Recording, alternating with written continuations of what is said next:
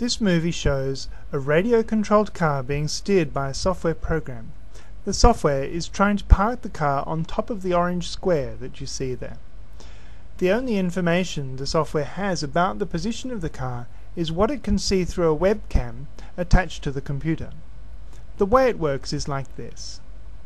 The software analyzes the image, identifying the 6 orange stickers.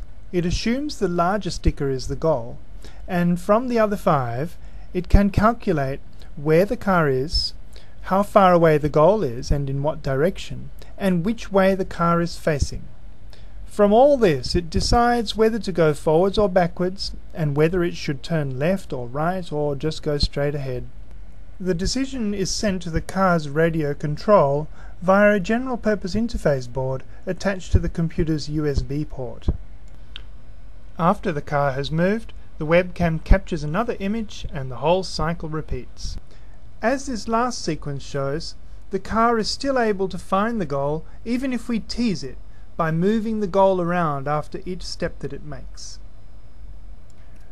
This was NASA-chan's undergraduate computer science project, completed at the University of Nottingham, Malaysia campus in 2006.